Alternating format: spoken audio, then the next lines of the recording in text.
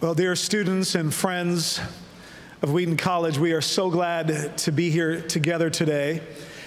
Before we begin, I want to provide a little bit of context as to what we're doing today and tomorrow and Friday morning in chapel. As you now know, this year we are celebrating the 500th anniversary of the Reformation at Wheaton College. And give it up for the reformers.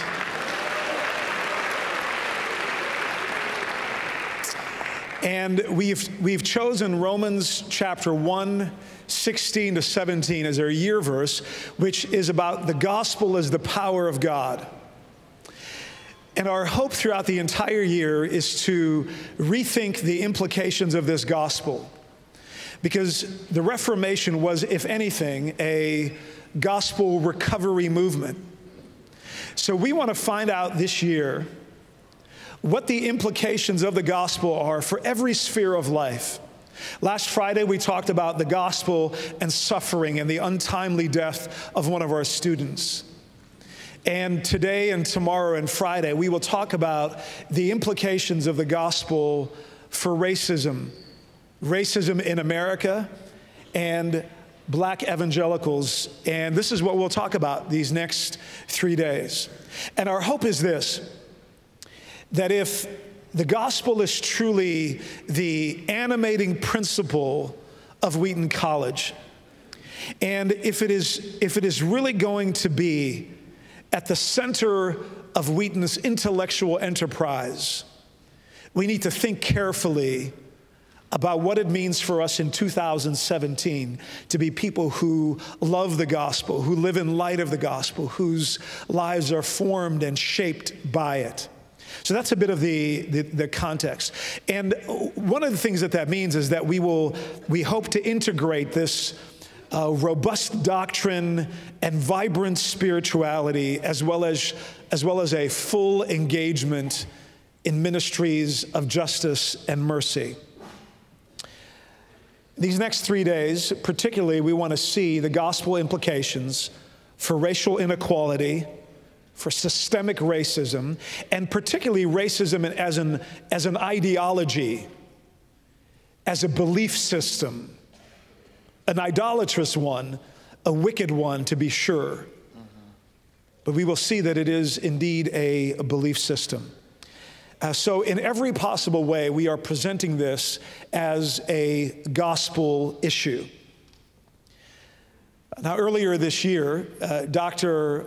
Rich Mouw, the president emeritus of Fuller Seminary, sent me an email and Dr. Baycoat of our BIF department as well and said, why don't we have a conversation between two iconic evangelical institutions, Wheaton College and Fuller Seminary, and invite a few of our friends, and let's just get together and have a conversation for 3 days. And I said, that sounds like an amazing idea. And so this is how we got Dr. Mouw and Dr. Bentley and Dr. Perkins with us today. And hang on, not yet. You're gonna, in a few moments, you'll be able to give them a rousing Wheaton welcome. But I want to give you just a few moments of introduction, because I know that 600 of you are brand new on our campus, and some of you may not know. So Dr. Perkins, born in 1930 in Mendenhall, Mississippi, has been a civil rights activist and theologian and author and community organizer. I mean, the list, he is truly one of the giants in our land. And it is a tremendous privilege to have him with us today as one of the premier black evangelicals in the country. There will be a day when you will tell your great-grandchildren that you sat in chapel with Dr. John Perkins. Let's give it up for John Perkins.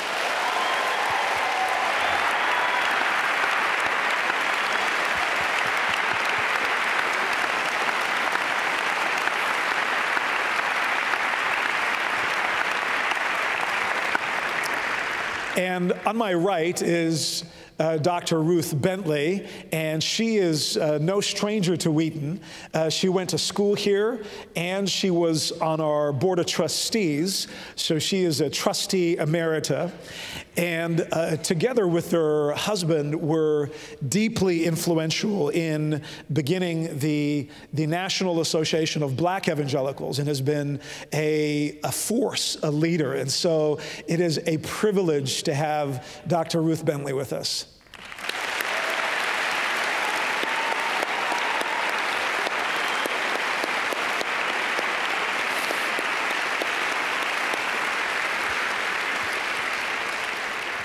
And on my far right is a dear friend of mine, Dr. Rich Mouw, President Emeritus of Fuller Seminary, and has been a towering theologian, has been a voice for ecumenism, interfaith dialogue, and providing civil discourse among evangelicals and interfaith dialogue as well, and has been a dear friend and initially a mentor in print to me, but in these last few years it's been a tremendous privilege to get to know him better in person. Dr. Rich Mouw.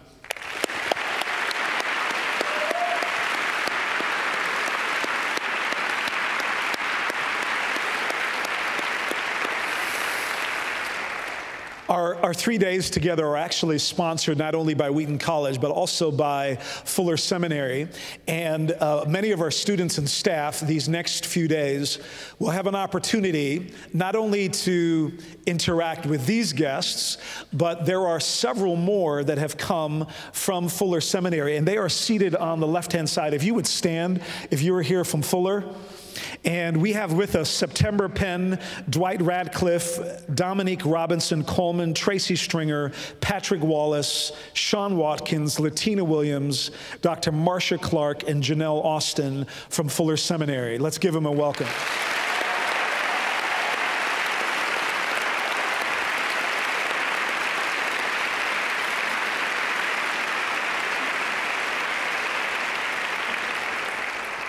And I'm a little giddy with excitement, but they're here just to come talk, just to be together, to be with you, to get to know us, to get to know each other, and to have dialogue and conversation about what it means to be an evangelical, what it means to be a person of color in America today. But before we listen to Dr. Perkins' story, I want us to pay attention to our reading for today, which providentially is taken from the book of Esther, the 2nd chapter. And as you know, the book of Esther is the story about the people of God during a time of Holocaust, during a time of tremendous evil. And God raises up a man and a woman and uses them to bring life and redemption and salvation to the people of God.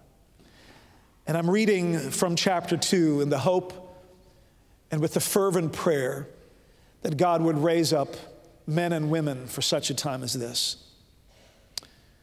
Now there was a Jew in Susa, the citadel, whose name was Mordecai, the son of Jair, son of Shimei, son of Kish, a Benjamite, who had been carried away from Jerusalem among the captives, carried away with Jeconiah, king of Judah, whom Nebuchadnezzar, king of Babylon, had carried away. He was bringing up Hadassah, that is Esther, the daughter of his uncle, for she had neither father nor mother. The young woman had a beautiful figure and was lovely to look at. And when her father and her mother died, Mordecai took her as his own daughter.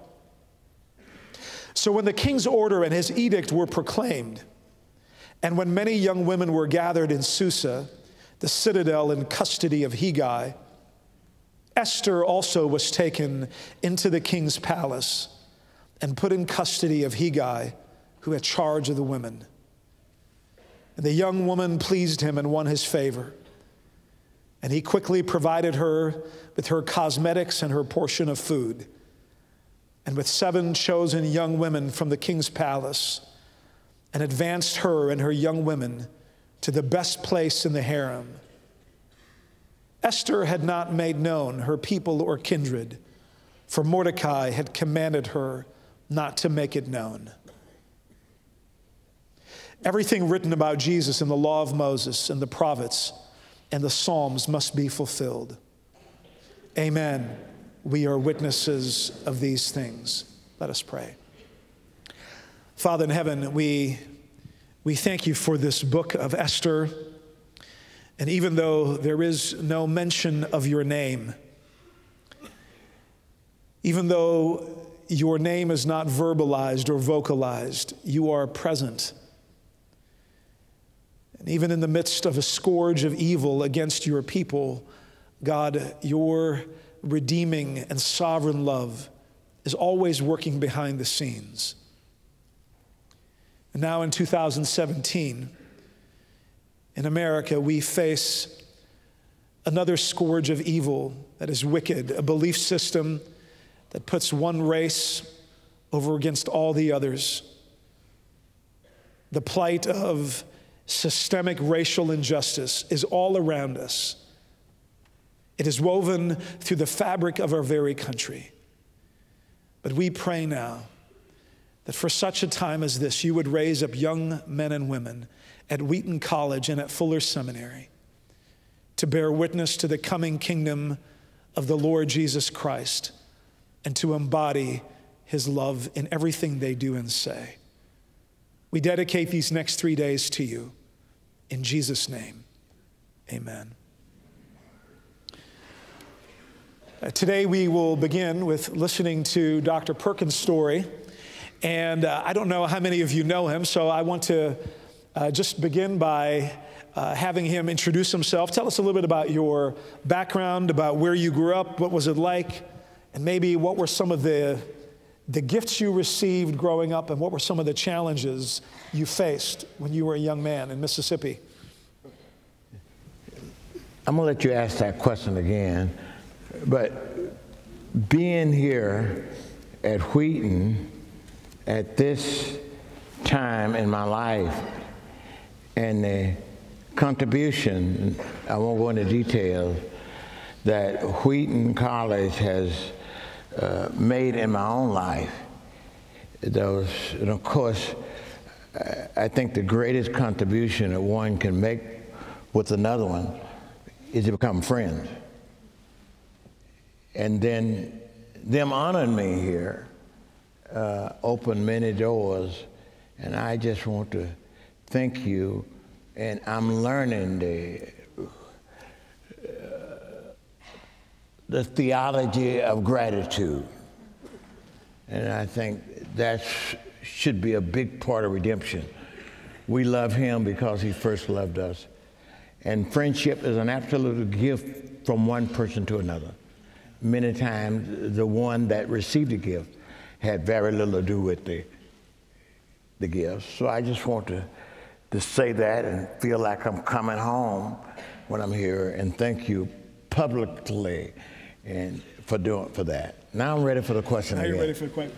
Well, clearly, Dr. Perkins, there's been many churches and colleges and universities that would love to claim you as their own, but you're our special friend, and you belong to Wheaton, as far as we're concerned. I think Wheaton was the first college to give you an honorary doctorate. Is that right? Probably not only that. Probably was the first black. I'm not quite certain of that. Right. And so I think it was a very crucial time in the history of our nation, and I'm grateful. Well, you belong to us, and so we're eager to hear a little bit about your story. Tell us about your background, your upbringing. Yeah. Yes. I guess I have learned based on my experience, based on the times in which I was born. I was born in 1930. My mother died when I was 7 months old. We were sharecroppers. Sharecroppers was the extension that came in after the emancipation, when they freed all of those blacks without any land. And so we were still, the earth is the Lord and the fullness thereof. And really, biblical understanding of God is to know who owned the earth. And being a slave or sub-slave is about the most hideous thing you can do, because the earth is the Lord and the fullness thereof. I think you need to know that. This is not just an accident. This is economic exploitation at its absolutely evilest place that it can be in the world. So I grew up during that sharecropping period. I grew up doing in that. I grew up in the Depression, the greatest hardship this country has ever known. My mother died of a disease on her death certificate. It's called pellagra. That's the way they announce people who died from nutrition deficiency. My mother died of starvation. You got to know that. You got to know that. In fact, you to understand, as I look back, my own action, a little bit different from most others, because I grew up in this poverty in life. First thing I can remember, because my father dropped us off, the 5 of us off at his mother's house, and my grandmother had been the mother of 19 children, and I knew 13 of those, my uncles and aunts. And here we were, sharecroppers on this place of plantation there. And one of the first things I can remember is that your mother's dead. We was not Christian. We didn't come from a Christian background, and we were like so many of those who would have been, you would call them drug houses today. There was many of those who would have been in families that would have been in prison. So we didn't have the moral understanding of the biblical Bible. And there was its framework and its impact within the community, but we didn't participate in it personally. We knew thou shalt not kill, thou shalt not steal, and those kind of things. And of course, that was another slave system, because the prison system became another forced labor time when you would change those people to take them out to work, and many times keep them chained, depending on what kind of work they was doing all day. So I grew up in the midst of that system, in the midst of the depression of that system.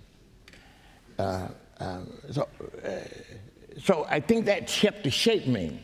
It shaped me a little different in growing up, because, and I said it sort of like, if I ever amount to anything, I want to do something about the suffering of the people. Not only they need to be free, number one, no doubt about that, but there's a need for them to participate in the economics of the society in which they live. And so I think it's that longing, what would happen in the community, while my aunts and others had other children, and our family would have reflected statistics of today, because most of my cousins were born out of wedlock, you know, and I'm sure that I would, and we all grew up together in that house, and I'm sure I probably was crying and saying, "Mama," and they would tell me, "Your mother's dead.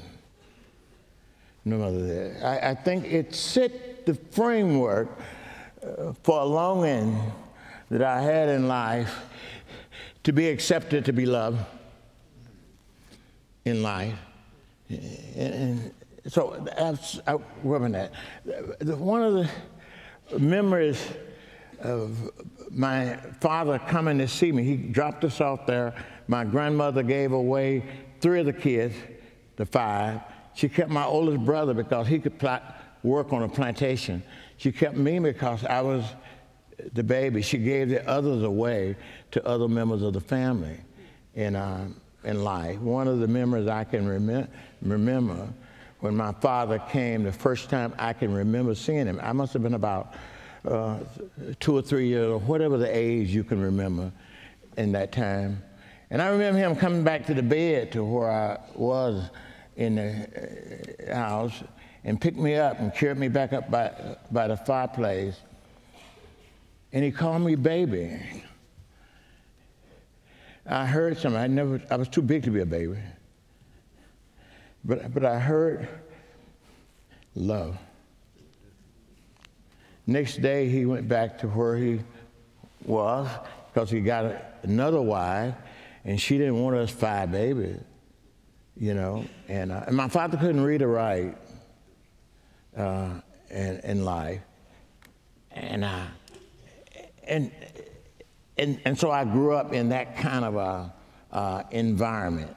I think one of the things that shaped my life when I began to be educated, I dropped out of school somewhere between the 3rd and the 5th grade, and I never went back to school. But I began to be educated when I was a boy of about 12 years old during World War II. A 12-year-old guy could get a job anywhere almost that time because all the men were gone. And we were still living on a plantation. And this was a big plantation, so there was quite a bit of freedom if you was on the right side of the plantation. So we had been, and I was away from home, and I needed some money to show to the kids back home. People was going to Chicago, where their mother was. The Great Migrant was on. People leaving the South, going north. They would come back every once in a while in the summer on vacation. And they would always bring us a gift or something that was special to show us that. And so I got a little vacation. We went about 15 miles away from home. Of course, I was going to lie and tell the kids I went farther. But, and I needed a job. I needed a job to buy something to prove to the kids that I'd been away, because they would just said, you just been somewhere.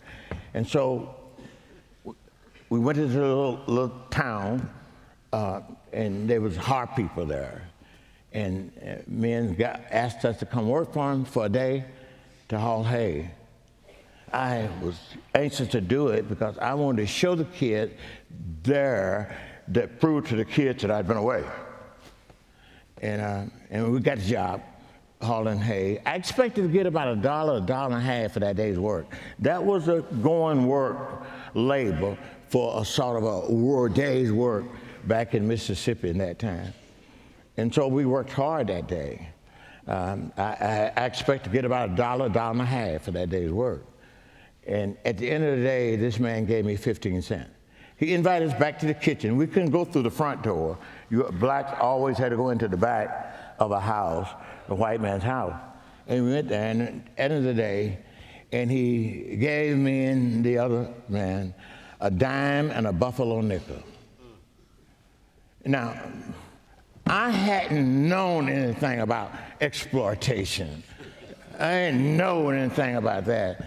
But right away, I knew right and wrong. And that man, I asked the question, how are you able to do this to me? That was the beginning of and that's the beginning of any education. Ask the question that has to do with your own dignity and progress. You can't ask the better question, and children will ask questions. How did this man was able to take advantage of me, exploit me? I looked around, and I began to understand what exploitation was. This man had the mules, he had the wagon, he had the hay, and he had the field. All I had was my needs and my wants, and didn't have the freedom to achieve that. They call that a capitalistic system. What he had was, I'm not condemning it at this level.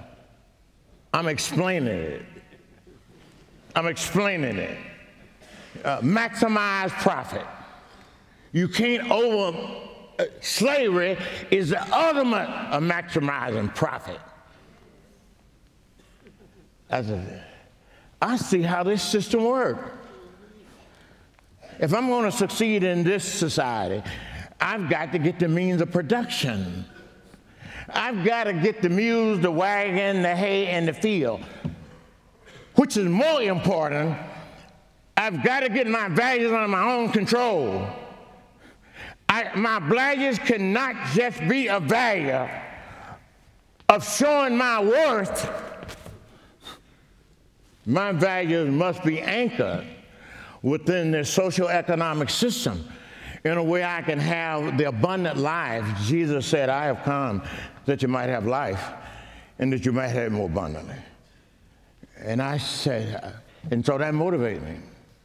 I began to learn the principles of economics in life.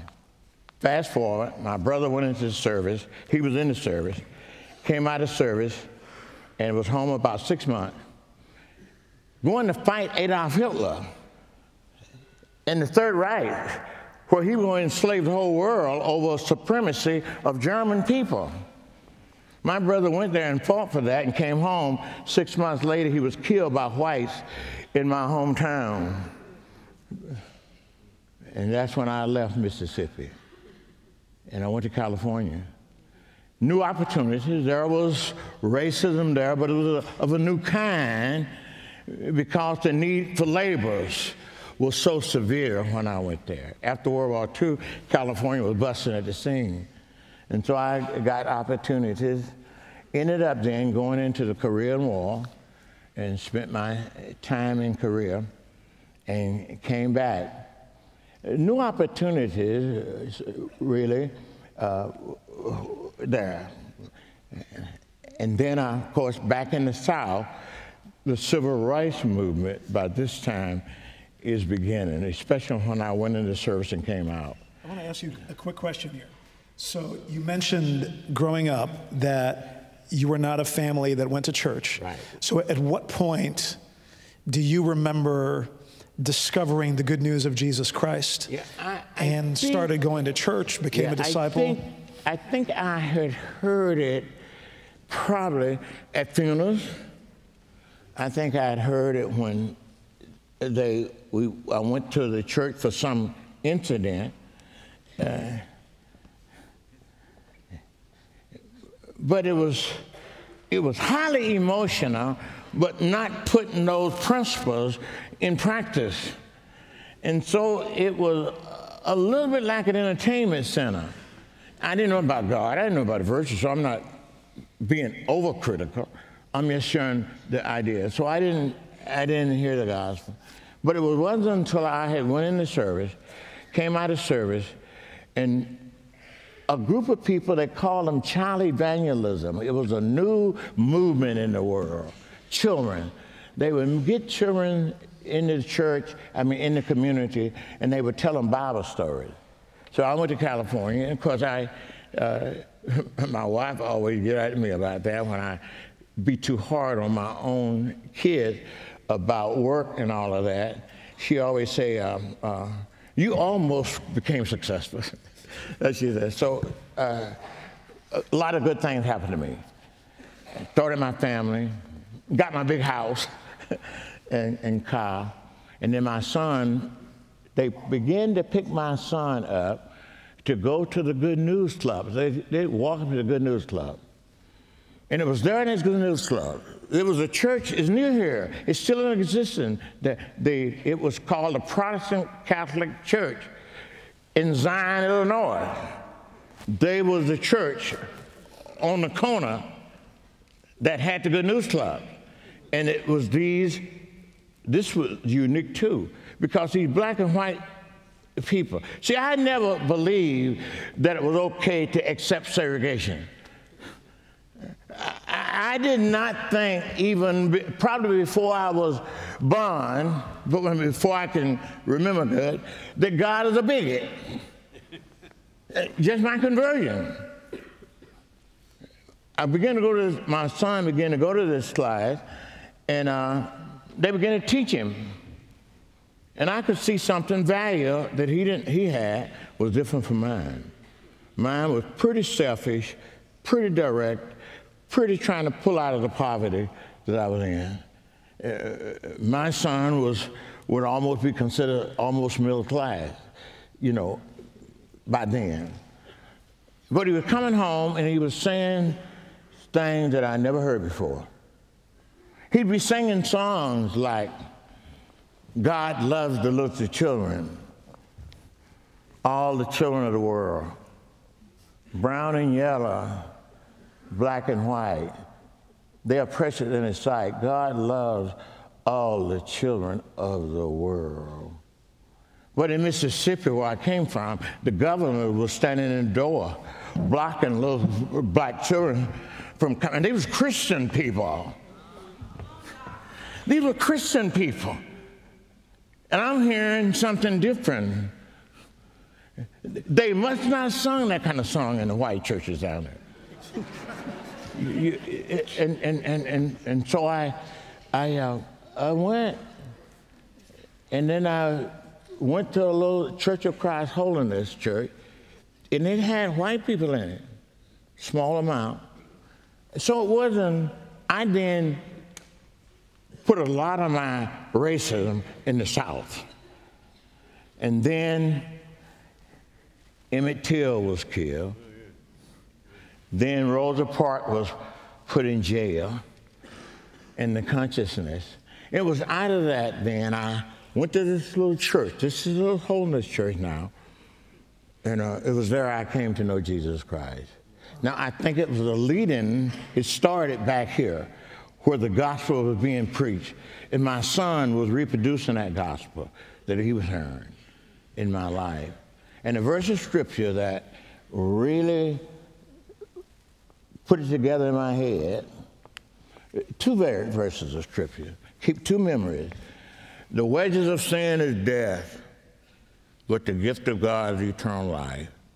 And I heard the little epistle of Galatians 2:20, where the gospel was put into almost the totality of the gospel is in that one verse, probably closer than any other scripture in the Bible, sort of a wholeness of the gospel, that message y'all are talking about, that comprehensive view of life, the total redemption from slavery and freedom. And now you can make a choice in life. And it went something like this. I have been crucified, Paul giving his testimony. And the subject here is racism and different based on circumcision. That book is talking about what divides us. That's called another gospel. That's right. Racism is called another gospel. Racism is called another gospel. Peter, you don't walk after us when you discriminate against the people who are taking care of you when your other buddies. That's another gospel. So when I came to Christ, I tried to want to fill those holes in the gospel. The word that it was redemptive. It was the forgiving of sin. It's not just knowing what's right and wrong, but asking for forgiveness for your wrong. That's a great invitation. That's good news. When you discover that you're a sinner, that's the best news in the world. And the best solution to that is ask the Savior to forgive you. And that's what we don't have. We done lost the forgiving grace of God. But we had an opportune time. Oh, I'm preaching it. That's all right. And so it was doing what was going on when I was converted, would go in my converted and my discipleship. And let me say this in relation. A man who was a scholar,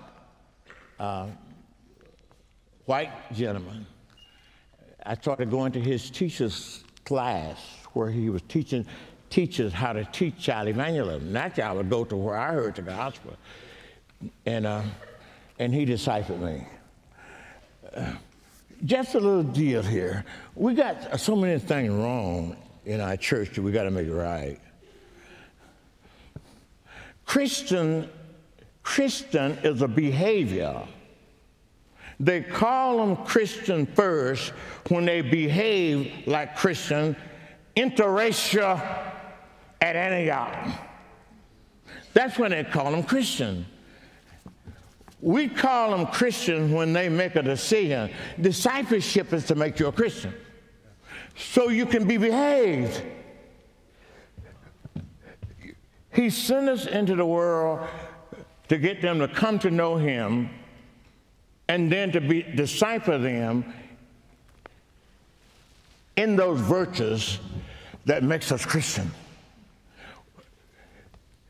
We call them Christian without discipling them. Boy, that ain't that.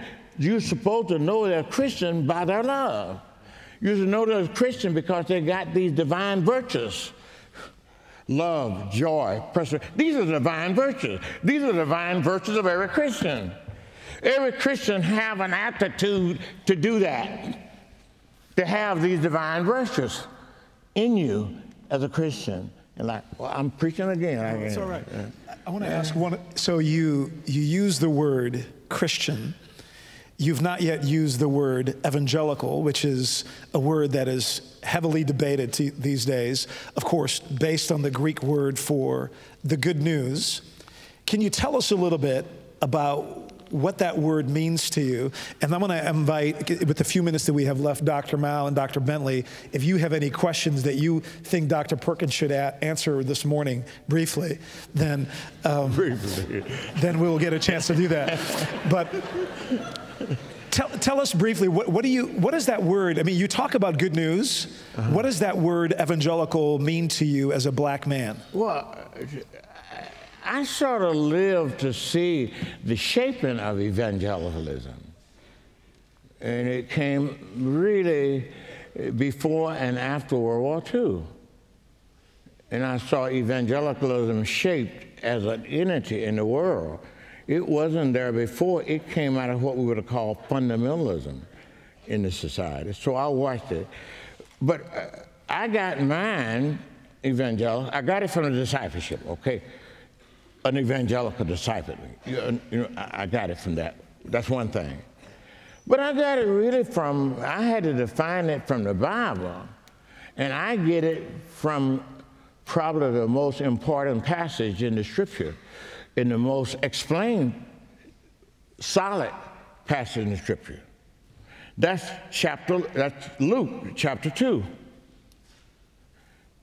When the angel, evangelical beings, one of them came to the shepherds and said the whole gospel.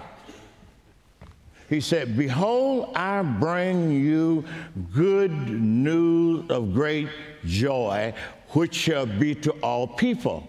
That's right. All people. I heard that. I didn't hear no bigotry in that. Behold, I bring. And then the rest of that church, and then they shepherd. When they went there and obeyed the word and found it as God has said it, they took it to the mountain. The evangelical host of heaven came out singing, good news, good news. So I get it from the Scripture that it's the mission of the mission. It's to know God and make Him known. To know God, make Him known, worship Him because of that forever in eternity. That to me is an evangelical.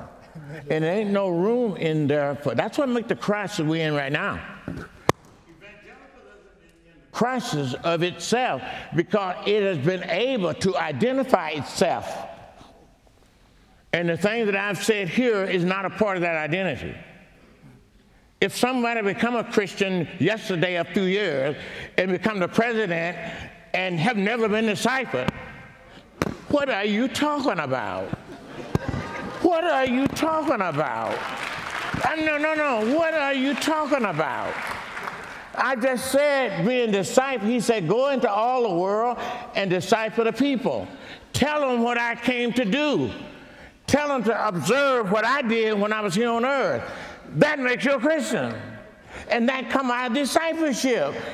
That's simple. All right. Okay. All right.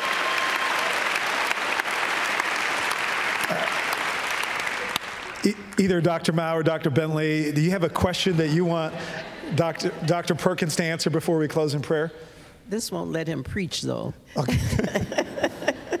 He's already done that. He's preached. I just wanted you to get back to your life during the civil rights movement. You mentioned it, but you didn't say much about it. You know, I know you had some experiences in that. You know, you want to share that? Yeah, the stories are so, I intended to do that, but I guess almost, and I hear you, almost when people ask me, when did I join the civil rights movement, it's almost too ignorant a question for me to answer, based on what I've already said, based on the fact of my mother dying of starvation on a plantation, my brother fighting against Hitler and coming down, and then somebody say, when did you join the civil rights movement? Lord have mercy. I was waiting on it. I was born longing for it. What are you talking about? So I think the question you would probably want to ask. I'm asking what happened to you during that period. I know the question. You know what I'm asking. I know. I need to say that to these students, not even talk to you. I think the defining moment, there are certain defining moments in everybody's life. And those are defining moments when you make a decision to commit your life to something, to get married. That's a defining moment. There are certain times you make that decision that define your existence. I think it happened on the floor of the Brandon jail in 1970, February 7th, when we went to jail to bond out 19 students, and the three of us went to jail, and we were locked in jail as the leaders of the group, and we was tortured. I think it was in that night, and y'all don't know what torture is. Torture is to bring you as near death, but don't kill you. And as your torture, it's evil. Because to judge a person based on torture is evil. Because three things happen to you when you're tortured. You'll tell a lie, you will tell the truth, and you will say whatever the torturers want you to say. So the torturing is wrong, because they torture you in a way that if you say what they want you to say, they're going to free you. You already dying. And so in that jail, I saw the ugliness of racism. I saw it on the face of those white policemen that looked like to me they was in a tub and it was nothing but maggots in it. Then I began to think about what could I have, what could I do? And I thought about if I had a hand grenade with atomic energy in it, I would pull it and we'd all been killed. I saw that my reaction to that action would have been worse. I saw that we was broken. I don't think white folks have no advantage in humanity. I don't think we have an advantage in humanity. I think we're all like sheep have gone astray. I saw a Holocaust because we had believed what Martin Luther King had told us. I want to live in a land where my grandchildren will not be judged by the color of their skin, but by the content of their character. I saw a Holocaust when people done decided to die for their cause. It's a pretty tough situation. I saw it, and I said, God, if you get me out of this jail tonight, I know I was bargaining with God. I know I was making bargain. I think he listened. I think he heard me. He brought me out of that jail. And I said, I want to preach a gospel that is stronger than my economic interests. I want to preach a gospel that's stronger than my racial interests. I want to preach a gospel of redemption. And I found that in the scripture we did this morning. That Romans passage there, That's the story of redemption. And that can redeem all of those, black, white, Jew, and Gentile. And we need to live that out within the congregation. We need to live that out within the congregation. That was a turning point in my life. And yeah, that's what you want to hear. We're going to, my second conversion. So tomorrow morning, there's more where this came from. We meet again for chapel tomorrow. I'm going to ask Ray Chang to come up. He's going to pray. Will you thank Dr. Perkins this morning?